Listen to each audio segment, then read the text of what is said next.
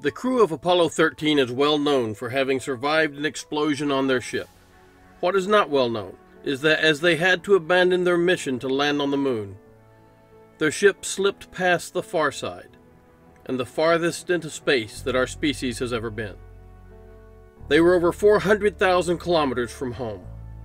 As they came out of lunar orbit and fell back toward the Earth, gravity accelerated their ship to over 10,000 meters per second. To survive Earth's atmosphere, they had to enter at a very precise angle. When you become the captain of a starship, you will need to understand the principles of planetfall. In today's lesson, we will learn how that angle is calculated and much more. And we'll show how Starship will use the atmospheres of the Earth and Mars to safely land.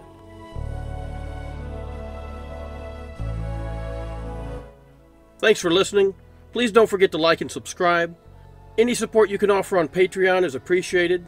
There is a link in the description. To understand how to safely land your starship, there are a few important concepts you must know: orbital reentry and interplanetary reentry, reentry angle and angle of attack, peak heat flux and heat load, peak deceleration and peak dynamic pressure. Let's look at these one at a time. Orbital reentry means your ship has been in a stable low Earth orbit. When a spaceship is in low Earth orbit, it has a minimum velocity of about 7.8 kilometers per second. Just a little slower and it will fall out of orbit and enter the atmosphere. A spaceship will fire its engines to reduce its velocity so as to re-enter the atmosphere for landing.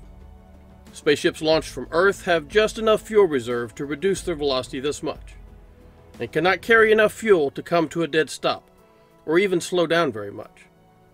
The reason for this goes back to the limits of chemical rocket engines. With the best chemical rockets, we can only hope to get about 5% of our starting mass into low Earth orbit. The amount of fuel that would be required to cancel out all of our horizontal velocity is easy to calculate using our delta V equation, and would be about the same that it took to get into orbit in the first place. This won't work, since we can't get that much mass into space with chemical engines. This is why a starship loaded with 1,200 tons of fuel will burn almost all of it getting to low Earth orbit, and must refuel with multiple tanker flights to be able to go on to the Moon and Mars. Because they can't carry enough fuel to slow down before re-entry, spaceships with chemical rockets must find another way. Starship will have to use a planet's atmosphere to get rid of extra velocity so it can land. This is called EDL, or entry, descent, and landing. When a ship fires a re-entry burn and drops down below orbital velocity, it quickly loses altitude and starts to hit the top layers of the atmosphere. If the entry angle is steep enough, atmospheric drag will quickly start to slow the ship, and it rapidly falls deeper into the atmosphere, where the air is denser and atmospheric compression causes heat to build up. This is orbital reentry. Orbital reentry applies only to ships that are in orbit around a planet. A ship coming back from interplanetary space, including the Moon, can have much more speed and will be considered separately. A ship in orbit can turn its engines in the direction of travel and fire them, canceling out enough of its horizontal velocity to drop down out of orbit and enter the atmosphere, which remember is effectively at the Van Karman line, 100 kilometers above the Earth's surface. Good examples of this would be the Space Shuttle or a Dragon capsule coming back from the ISS. These ships are fired into low Earth orbit by their booster systems. Once in orbit, they fire much smaller orbital maneuvering system rockets to match their launch orbits to that of their target orbits, to deploy a satellite or dock with the ISS or the Hubble Space Telescope, for example. Once the mission is accomplished, they fire their engines again, this time against the direction of travel, and slow down to fall out of orbit. They then position themselves to re-enter the atmosphere. They will make sure to cancel just enough velocity to bring them back into the atmosphere, in exactly the right place and at exactly the right angle. This allows the ships to safely slow down and either deploy parachutes or glide back to land. This is how re-entry from orbital velocity works, and all ships coming out of low Earth orbit to land should have a lateral velocity of about 7.8 kilometers per second to 8 kilometers per second on re-entry. Ships coming back from the Moon and Mars can go much faster, and they don't have a deorbit burn as such, though they will have to adjust their trajectory so as to hit the Earth's atmosphere at the right angle to survive re-entry. This is interplanetary re-entry. These ships can be going as fast as 11 kilometers per second. Like Apollo 10, a Mars return flight would be even higher, around 12 kilometers per second. At these speeds, the angle at which the ship strikes the atmosphere is critical. This is called the re-entry angle, and this is the next concept you must understand. The re-entry angle is limited by two parameters. If you come in too shallow, called an overshoot, the ship can continue back out into space, coming down into the atmosphere 90 minutes later, or it may fly at a high speed through the thin upper layers of atmosphere for too long, allowing heat load to soak past the shield and into the ship. If you come in too steep, called an undershoot, the ship will hit dense atmosphere at too high a speed, and the dynamic pressure will create enough G-forces to kill your crew, or enough dynamic force to tear your ship apart, or enough heat to burn it up.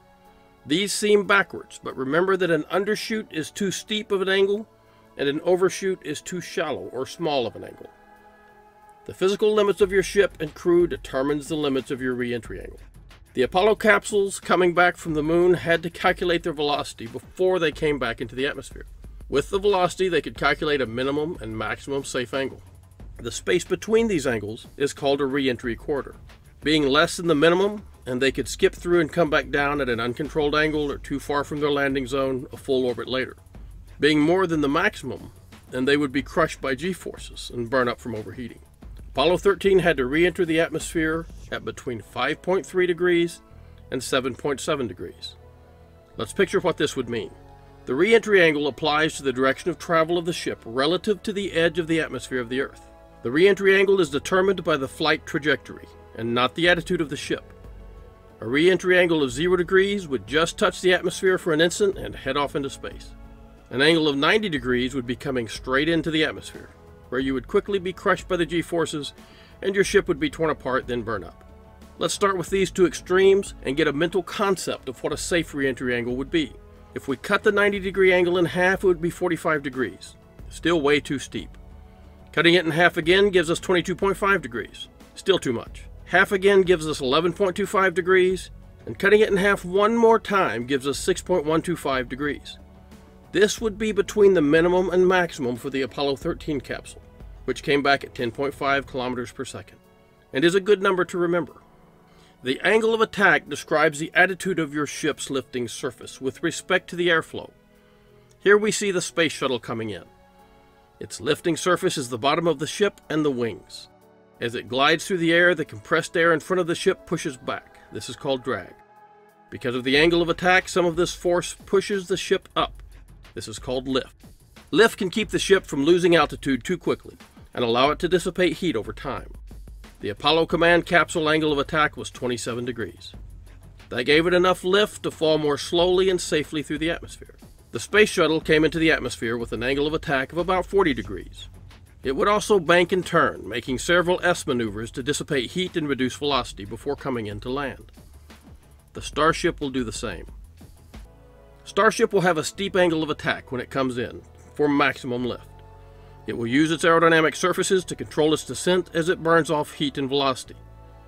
Being stainless steel with ceramic heat tiles, it will be able to tolerate heat loads that would destroy an aluminum or composite ship. To review these materials, you can watch these lessons. The Starship can also use a technique called aerobraking.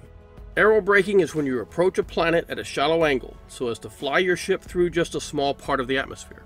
This allows you to reduce your velocity. If you reduce it enough, you may be captured by the planet's gravity and go into orbit. Now you will come back around in your orbit and enter the atmosphere again if you don't burn fuel on the opposite side of the planet to circularize your orbit.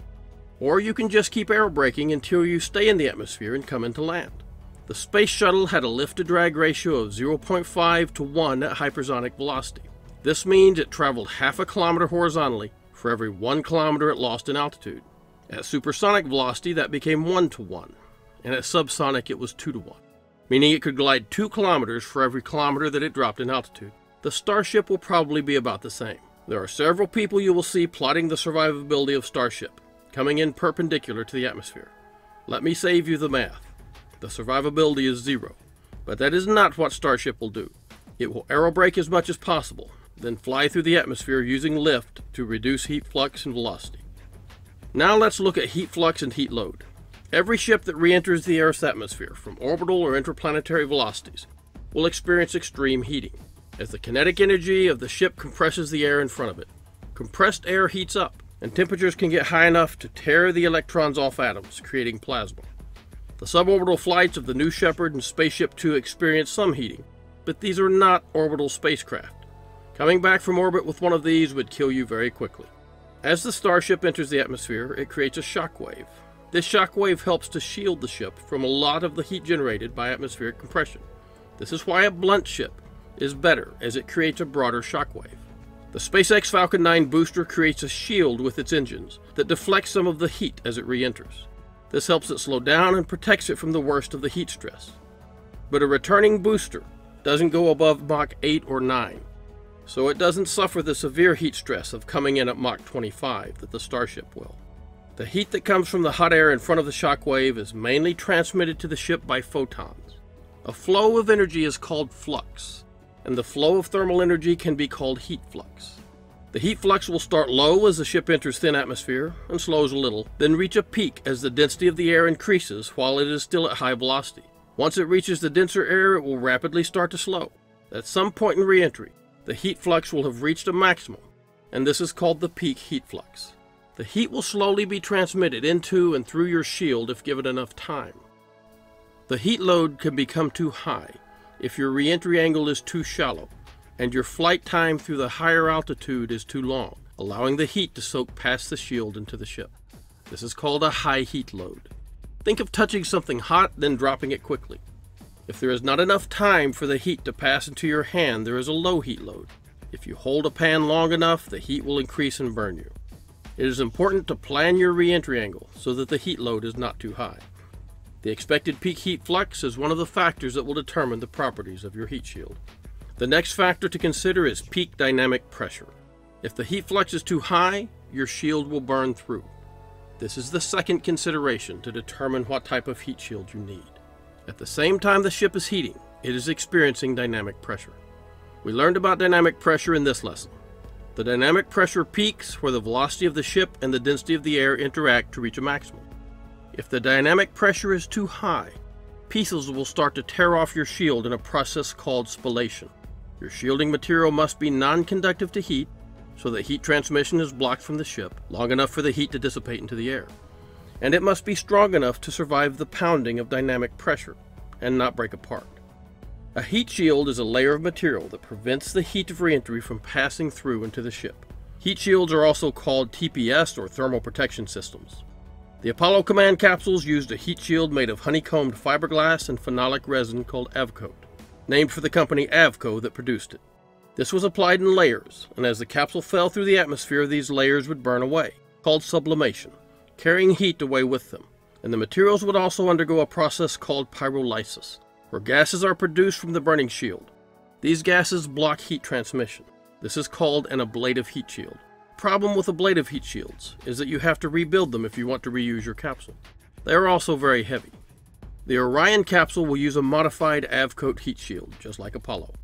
After Apollo, the military developed a lighter type of heat shield called PICA, which stands for Phenolic Impregnated Carbon Ablator, and used carbon fiber instead of the heavier fiberglass that Apollo used. This was approved for civilian use and used by NASA for unmanned probes coming back to Earth, like the Stardust probe, which came back to Earth at 12.4 kilometers per second, and the solid rocket booster nozzle linings. PICA would be a good choice for lunar return missions, as it has a low thermal conductivity. When SpaceX started designing the Dragon capsule, they looked at PICA for a heat shield, but they thought they could improve it. With a few dozen engineers and a few years, they had developed PICA X. PICA X is 10 times less expensive to use than the NASA version, and easier to apply. It first flew in 2010.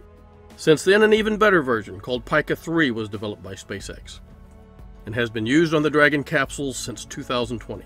These systems are okay for spacecraft that will be rebuilt between missions, but starships need to be completely reusable. An active cooling system uses a substance to carry heat away from where it can do damage. The radiator in an internal combustion car is an active cooling system. SpaceX considered using small holes in the steel of a Starship to pump through excess fuel in a process called transpiration cooling. Now it looks like they plan to use heat tiles. Silica heat tiles were first developed for the space shuttle. These were mostly made from almost pure quartz sand. Quartz is made of silicon dioxide and does not transfer heat well. The shuttle had over 24,000 of these tiles, almost all uniquely shaped. There are over 5 different types of tiles used for different areas of the ship. 20,000 of the tiles were the black high-temperature tiles glued along the bottom of the ship. They were glued to a flexible backing, which was then glued to the aluminum and steel of the ship. There were also white tiles used over the top of the ship to reflect sunlight. These tiles were supposed to last up to 100 missions, but quickly became a problem, having to be replaced or refurbished every mission, greatly limiting the ship's usefulness and dramatically increasing the operational expense.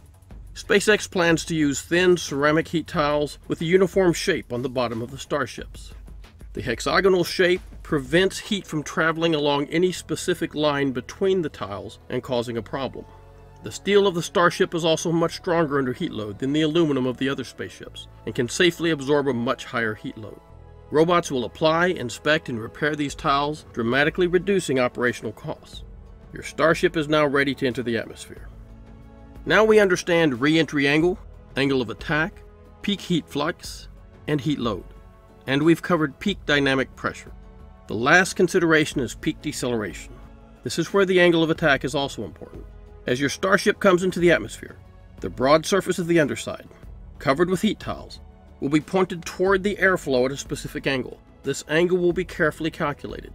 As the Starship begins to slow, the drag force will produce deceleration of the ship. The ship and everything in it will feel this deceleration just like a gravity force. We measure this deceleration by dividing it by 9.81 meters per second squared, the gravity on Earth, and call this unit 1G. The maximum recommended G-force allowed for human crews is about 4. Astronauts can survive up to 8 for a brief time, but this can break ribs and blood vessels. Any exposure at or above 9 Gs for even a few seconds can be fatal. So when you become the captain of your own Starship, plan your trajectory carefully.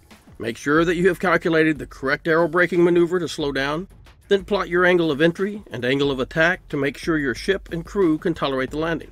The atmosphere of Mars is not the same as Earth. The Van Karman line on Earth is at about 100 kilometers. The equivalent on Mars is at only 80 kilometers. On Venus, where I hope you never try to land your Starship, but might need to aerobrake, the atmosphere effectively starts at 140 kilometers. This lesson shows how you can safely captain your Starship to a smooth landing on the Earth or Mars. Thanks for listening. Please don't forget to like and subscribe. Help us out on Patreon if you can at patreon.com/Terran Space Academy. A link will be in the description. And stay safe at Astra Pro Terra. I currently do the math, write, narrate, edit, and produce these lessons myself. And I was surprised when I started to see how many basic math errors I made, that some of you were catching. I like to pretend I do these on purpose to keep you on your toes. But truth be told, despite having taken a lot of math courses in my life, we get rusty over time. When I needed to lift some math weights from time to time to get my cerebrum back in shape, I turned to Brilliant.org. I had looked at several math and science education courses that are available online, but had not found anything better to help me work through the basic and complex concepts needed to keep up with advances in space science. If you would like to do the same, we can now offer a discount. The Academy will also receive some financial support from Brilliant, which we of course appreciate. They have selected a variety of courses, starting with basic math and science concepts like logic, scientific thinking, computer science fundamentals, and pre-algebra, and progressing to advanced courses like gravitational physics, neural networks, special relativity, and quantum computing, and even rocket science. These classes are very different from what you remember from school. They are designed for the self-taught scholar and have easy-to-understand graphics that make you familiar with the concepts, so you can move on to what you really love. You will find that when you are studying and learning just to better yourself, it brings a tremendous enjoyment to the process. And again, a deep understanding of the basics is how we come to truly understand a complicated subject, like space science. To get started for free, visit brilliant.org/Terran Space Academy, or click on the link in the description. The first 200 of you will get 20% off Brilliant's annual premium subscription. Thank you, and stay safe at Astra Pro Terra.